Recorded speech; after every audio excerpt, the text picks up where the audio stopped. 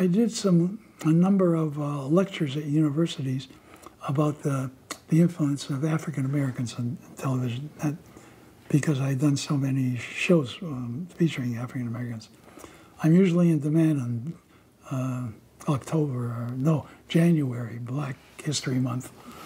What I talk about, and I show slides of the shows that we've done with black performers that featured black performers, as well as talking about shows like Roots. And now I've got something more to talk about in my history class, seeing that it's being redone. Yeah. Has been redone. But it's also, again, sort of the history of black performers in television, starting with Amos and Andy, and the problems that show had with the black community, who got them canceled, not anybody else. They insisted that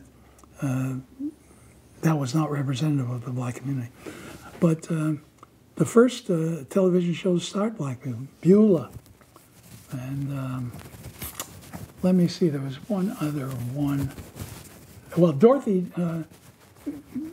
Beulah, Ethel Waters did the very first television show in 1939, a series.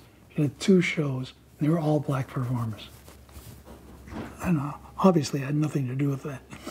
But I could have been. I was 8 years old.